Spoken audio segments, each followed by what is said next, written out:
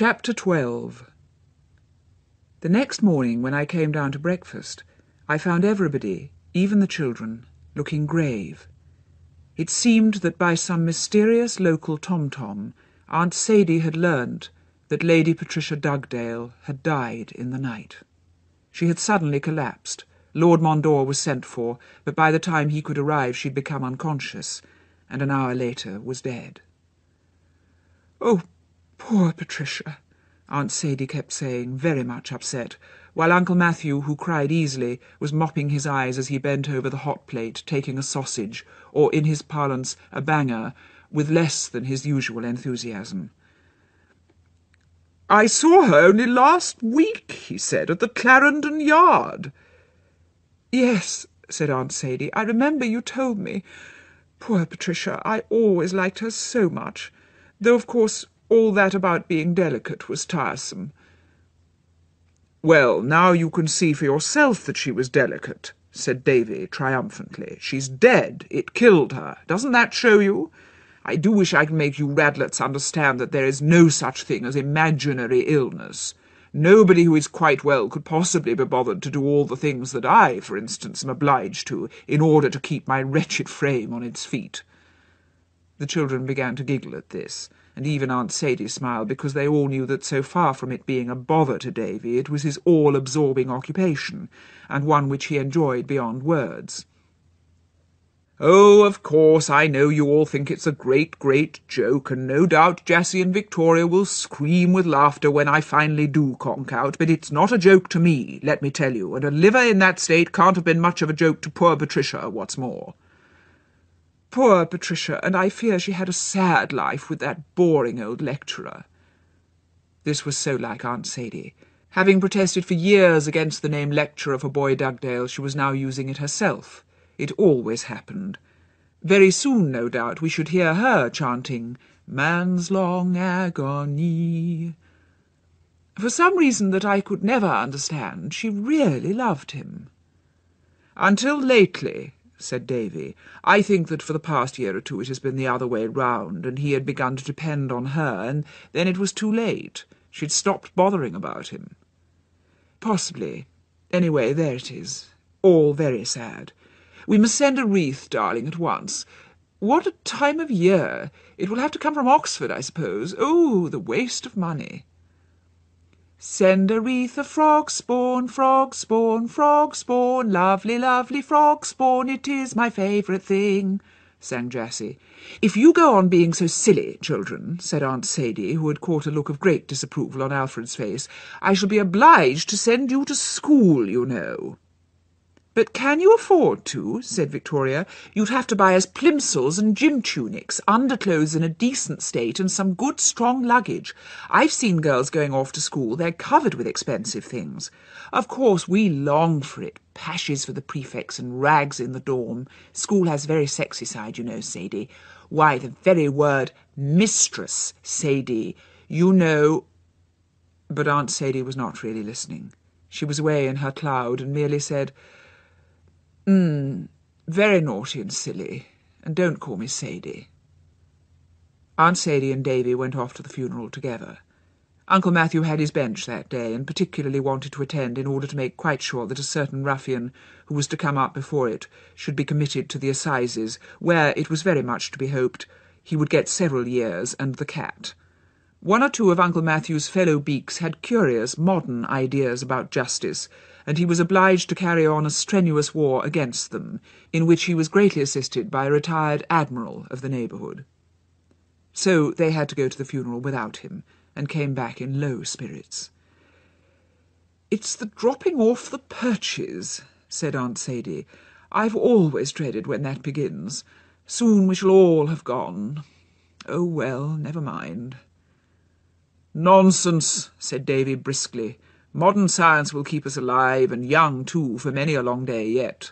Patricia's insides were a terrible mess. I had a word with Dr. Simpson while you were with Sonia, and it's quite obviously a miracle she didn't die years ago.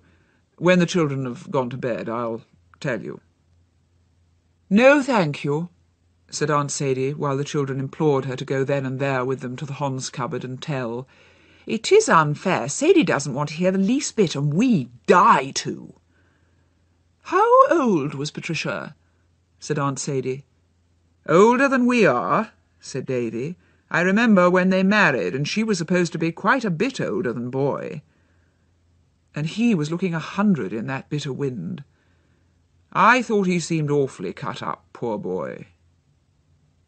Aunt Sadie, during a little graveside chat with Lady Mondor, had gathered that the death had come as a shock and surprise to all of them, that although they had known Lady Patricia to be far from well, they had no idea that she was in immediate danger. In fact, she had been greatly looking forward to her trip abroad the following week. Lady Mondor, who resented death, clearly thought it most inconsiderate of her sister-in-law to break up their little circle so suddenly, and Lord Mondor, devoted to his sister, was dreadfully shaken by the midnight drive with a deathbed at the end of it. But surprisingly enough, the one who had taken it hardest was Polly.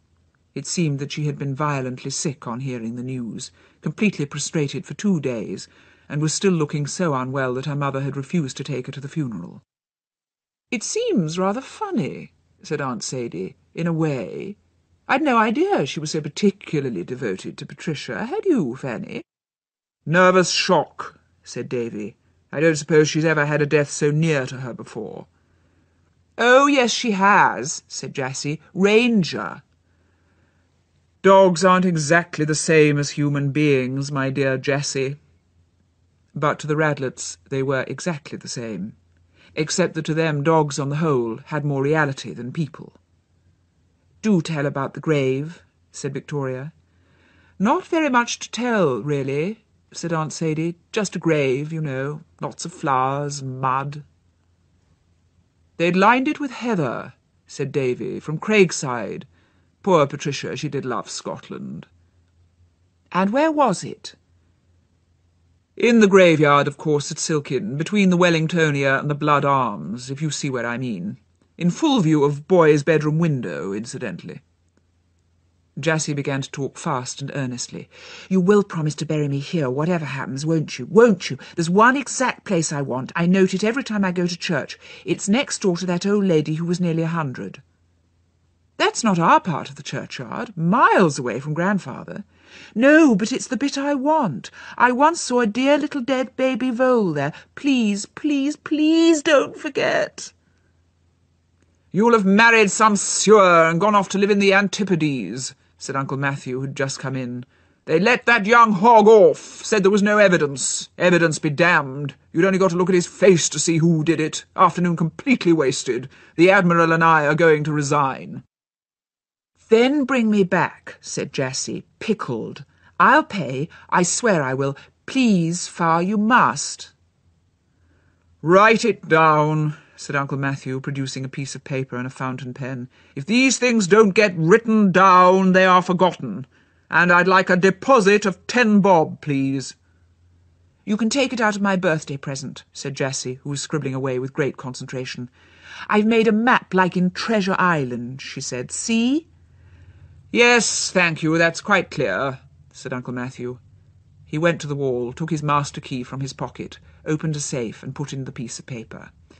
Every room at Alkenley had one of these wall safes, whose contents would have amazed and discomfited the burglar who managed to open them. Aunt Sadie's jewels, which had some very good stones, were never kept in them, but lay glittering about all over the house and garden, in any place where she might have taken them off and forgotten to put them on again, on the downstairs wash-basin, by the flower-bed she'd been weeding, sent to the laundry, pinning up a suspender. Her big party pieces were kept in the bank. Uncle Matthew himself possessed no jewels and despised all men who did. Boy's signet ring and platinum and pearl evening watch chain were great causes for tooth-grinding. His own watch was a large, loudly ticking object in gun-metal, tested twice a day by Greenwich Mean Time on a chronometer in the business-room, and said to gain 3 seconds a week. This was attached to his key-ring across his moleskin waistcoat by an ordinary leather bootlace in which Aunt Sadie often tried to tie knots to remind herself of things. The safes, nevertheless, were full of treasures, if not of valuables, for Uncle Matthew's treasures were objects of esoteric worth, such as a stone quarried on the estate and said to have imprisoned for 2,000 years a living toad, Linda's first shoe, the skeleton of a mouse regurgitated by an owl, a tiny gun for shooting bluebottles, the hair of all his children made into a bracelet, a silhouette of Aunt Sadie done at a fair, a carved nut, a ship in a bottle, altogether a strange mixture of sentiment, natural history, and little objects which from time to time had taken his fancy. "Come on, do let's see," said Jessie and Victoria, making a dash at the door in the wall.